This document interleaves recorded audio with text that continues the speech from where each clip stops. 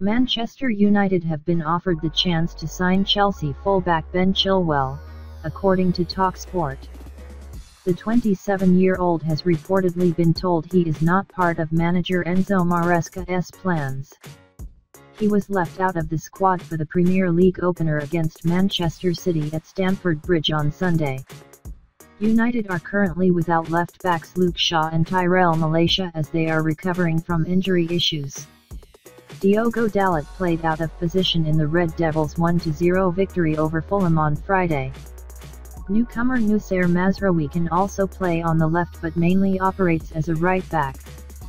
Chilwell could be a smart signing provided United don't end up paying a huge fee for him.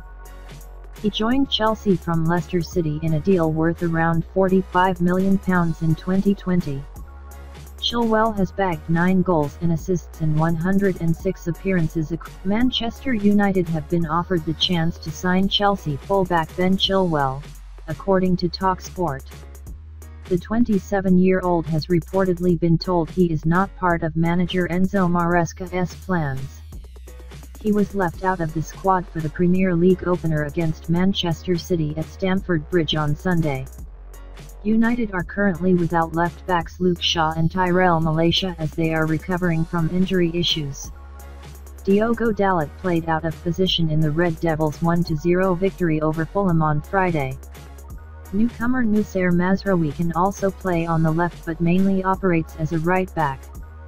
Chilwell could be a smart signing provided United don't end up paying a huge fee for him.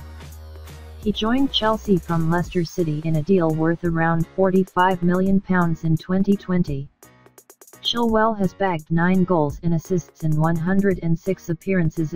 Manchester United have been offered the chance to sign Chelsea fullback Ben Chilwell, according to TalkSport. The 27-year-old has reportedly been told he is not part of manager Enzo Maresca's plans. He was left out of the squad for the Premier League opener against Manchester City at Stamford Bridge on Sunday.